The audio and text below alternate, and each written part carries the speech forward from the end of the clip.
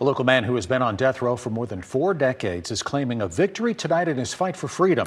WESH 2 investigative reporter Greg Fox explains a judge has given the green light to new DNA testing in this decades-old case. That Mr. Ziegler has been given the right to test all of it.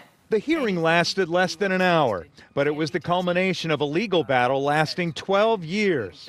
A judge granted a joint motion to allow modern DNA testing of evidence in the 4 murders for which Tommy Ziegler of Orange County was convicted and sent to Florida's death row. This is really a victory for Tommy's case and for justice, and so we're very excited to be moving forward. In what many consider one of the most notorious crimes in state history, the Ziegler Furniture Store became a bloodbath on Christmas Eve, 1975. Ziegler was convicted of fatally shooting his wife Eunice and mother-in-law Virginia Edwards and beating to death his father-in-law Perry Edwards and customer Charlie Mays. Ziegler had been shot too, but detectives called that self-inflicted by the killer. Did you commit these murders? I did not. And I've done everything in the world that I can possibly do to prove that. Ziegler talked to me behind bars in 2015, just before another attempt at DNA testing old evidence was rejected by a court.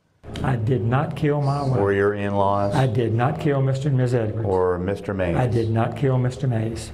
You're innocent? Yes. New Circuit 9 State Attorney Monique Worrell became interested in the case and agreed to the testing, something opposed by Attorney General Ashley Moody.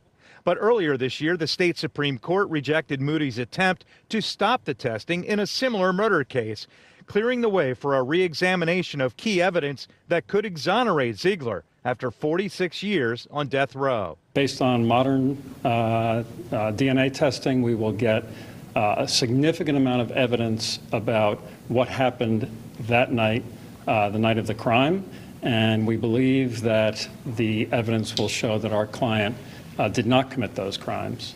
The Death Penalty Information Center calls this a critical ruling for justice. We know that this is a life or death matter. This is the most serious punishment possible.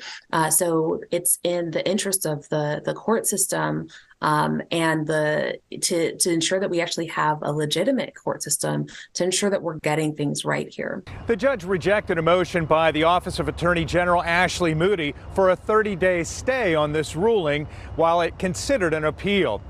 Also, this testing could take somewhere between 3 and 6 months. In Orange County, Greg Fox, WESH 2 News. Today, the judge did grant a request by the Office of Attorney General Moody to have FDLE agents present when the Ziegler murder scene evidence is retrieved from the Orange County Sheriff's Office evidence vault.